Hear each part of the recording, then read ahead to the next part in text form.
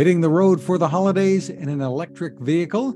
GM is offering some tips. Welcome back to Techstination. I'm Fred Fishkin. With us from GM is EV Ecosystem Manager Caley Hill. Hi, Caley. Hi, Fred. How are you? Terrific. Getting ready for Thanksgiving, and the cook in the kitchen can turn to the Butterball Turkey hotline on Thanksgiving, and an electric vehicle owner can get help with questions from GM's EV Live. Give us the overview. Absolutely. We're really looking forward to helping Thanksgiving travelers this holiday season.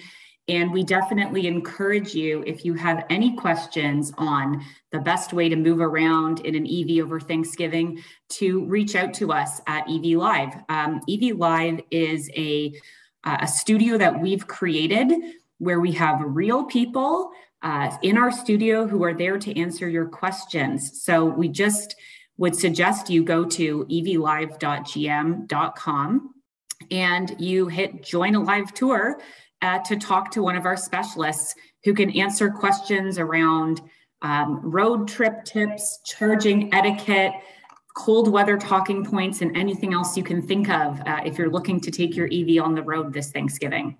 Now, is this something people have to schedule, or can they just jump right in? You know what? They actually have both options. So if you're someone like me who's really busy between now and Thursday, you can actually go on the website and book a session for a time that's convenient for you. If you want to have a one-to-one conversation, you can do that. You can also just go right to the website and click join a live tour and connect right away. Usually there's a little, maybe 30-second wait before we can connect you, but generally speaking, we can get you on the line right away.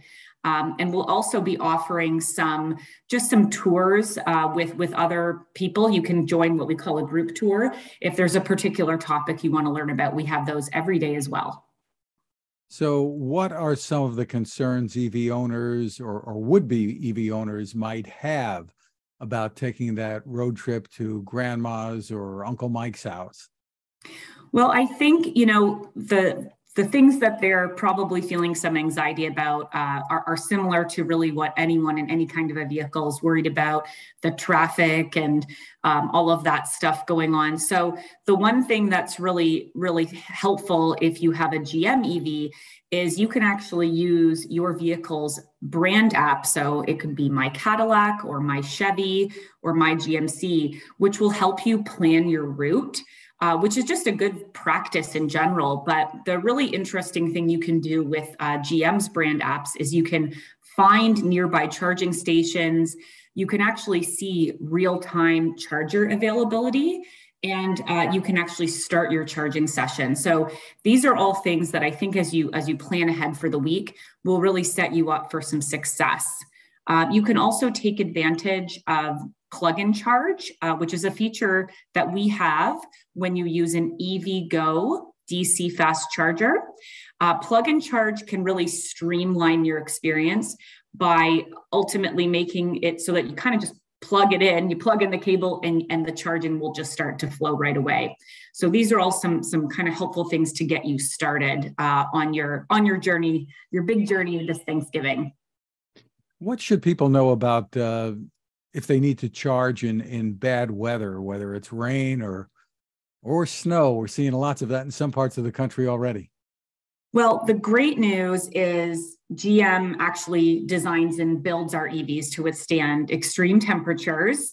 We have some cold weather testing facilities, and we go as low as -40 Fahrenheit. And I really, really hope that doesn't happen over Thanksgiving because that is too cold for this time of year. So we do have some facilities where we do that cold weather testing.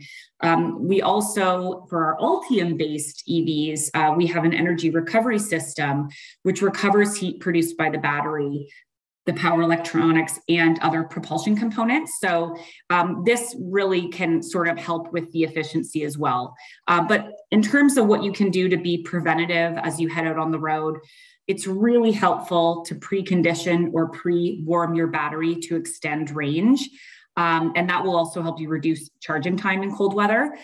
It also is really simple if you just sort of not crank the heat all the way up because understandably that can drain your battery a little bit faster. So using the eco setting on your climate control can help you take care of that. And ultimately that will set you up for having that, more ideal range. What about pulling up to a public charging station, such as the ones you mentioned? Are there some rules of etiquette to be aware of? I've seen people kind of approach charging stations from different directions, and there's a question, oh, who's next? It's like a four-way stop sign, maybe. You know what? It's so true. I think the great thing is everyone is learning more and more about these charging stations. And I would say for the most part, people are, trying their best. But a couple ideas that really will help you kind of be a good Samaritan in this crazy time of year where we're all about to get on the road. First and foremost, take a look, if possible, to see if the charging station that you're coming up to has a reservation system. That will make the whole process much quicker, and it will minimize your time waiting to charge. The other thing, please only take an EV charging space if you need to charge. They are obviously lots of parking spaces available, so please try to avoid parking in an EV charging space.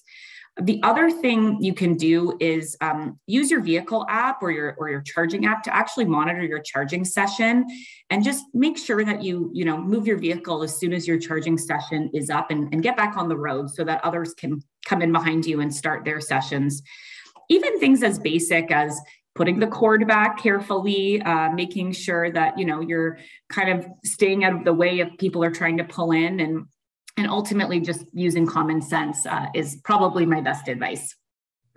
If you have a home charger, highly advised, by the way, are there any issues using it while you've got the electric oven going and the big TV going for the football game, etc.? There should be no issue. And in fact, one of the best things you can probably do is start your charging session and then go watch the football game, because unlike at a gas pump, you can actually walk away and go enjoy yourself while you're charging your vehicle. And in the meantime, maybe in between commercials, you can give a call to EV Live and get some of your questions answered if you had any.